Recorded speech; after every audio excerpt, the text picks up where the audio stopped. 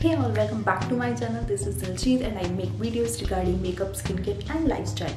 This week I am back with another review video and I'm going to review this Pixi Vitamin C Serum today.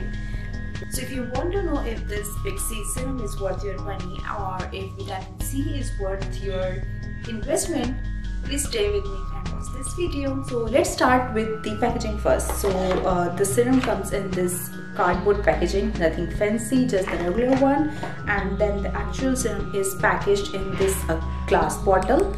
And I think most of these serums are actually packaged in glass bottles. Only bottle has this dropper that you use for the serum, and this bottle, if you will see, is not transparent, it is totally opaque.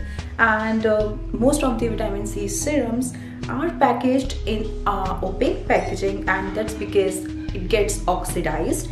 So to prevent that, yeah, it's packaged in opaque bottle. And then just for the same reason, because it gets oxidized easily, you need to store this serum somewhere where it's dark and dry.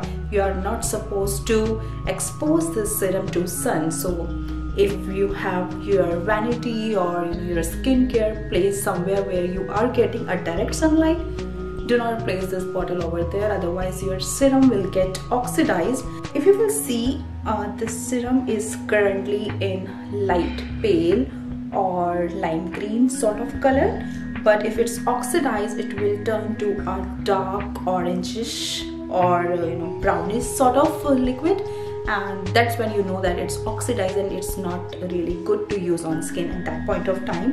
And hence, it's advised that if you have opened the vitamin C bottle, please use it completely within 6 months, because after 6 months there are higher chances this will be oxidized, even if you have kept it at dry place or dark place whatsoever. So yeah, that's the shelf life of vitamin C serum if you have already opened the bottle, of course. So now coming towards the consistency, as I have just showed you, it's a thin liquid. You will see it's not too watery, but it's actually a little more liquidy than oils if you have used any face oils. So yeah, it's like that. And again, this much, I think it's 2 to 4 droplets. This much is enough for your whole face. You see this? And then your neck area, and then your chest area. And most of us, we just generally use serums or face oils or any protective skincare on our face. It's really very important to bring this to your neck and then to your chest area as well, because this is the area where you start getting wrinkles or freckles or dry skin and any aging signs at earliest. So your neck and chest area is as much as important as your face. And also do not forget about your ears. Do take care of your ears when you are doing your skincare routine. Yeah, that's very important. And now let's talk about the fragrance. Generally, I do not like fragrance in my skincare at all. This one, when I'm smelling this, I can smell something that's sweet, citric, just like laminate.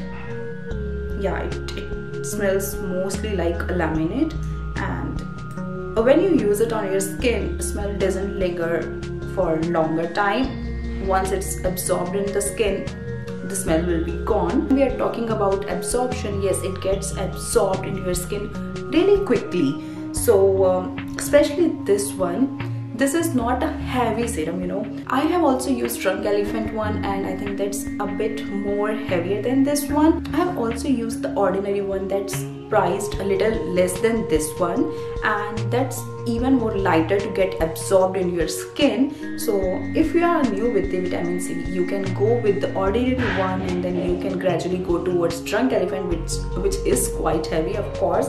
Talking about the ingredients of this product, it has quite a big list of ingredients, and I do not have knowledge about each and every one of them. But yeah, the first main ingredient in this is aqua or water, and that's the best thing you can have in your skincare. If it has majority of water, your skin is made up of majority of water. So yeah, that's a plus sign for a good product. And the second product that I see on the list is ascorbic acid. So that means ascorbic acid is really high in this serum, and if the ascorbic acid is high, that means the serum is packed with the brightening and antioxidants. With that, I also see aloe in this. I see a lemon peel, and it has glycerine, and after ascorbic acid I can see multiple ingredients, and I might not be the right person to talk about these ingredients, so let's skip on that part. Vitamin C serum is known to brighten your complexion. I'm not saying whitening, I'm saying it's used to brighten your complexion. Vitamin C serum is also known to even out your skin tone.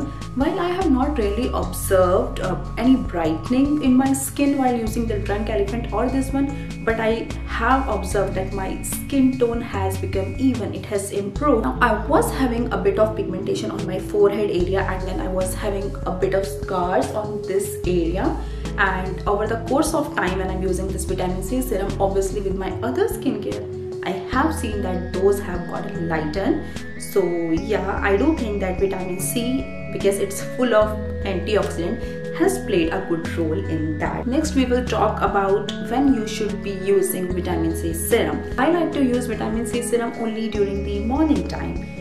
For the night, I generally like to use the active ingredients, for example my retinols or acids. How I use vitamin C in morning time is when my face is cleansed and toned. I take 2 or 3 droplets of this serum, and then I press it all over my face. I do take it to my eyes as well, but not too much, and then I press it on my face and chest area as I said, and then I give it 2 or 3 minutes to get it absorbed in my skin before I go towards moisturizers or sunscreen. I have seen the same amount of benefits with this one as I was seeing with the Drunk Elephant, and price is really a big deal on this one.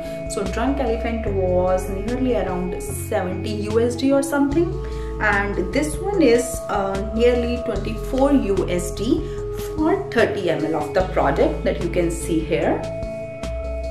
And while Pixi is easily available within US, although it's a London based brand, it's also available in India now through Sephora, or you can order it through some of the online store as well. So yeah, now if you want to ask me if Pixi was better than the Drunk Elephant one or not, I would say that I like Drunk Elephant. I was using that continuously, but let's be honest, the price was way too higher to keep using it.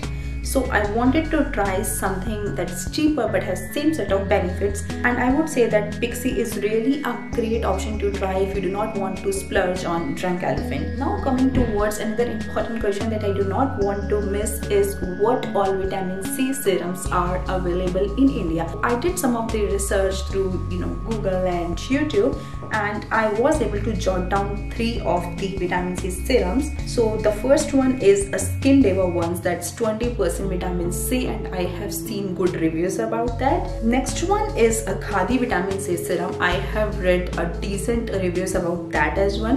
Third one is my favorite one, which is neem leaf hyaluronic acid plus vitamin C serum.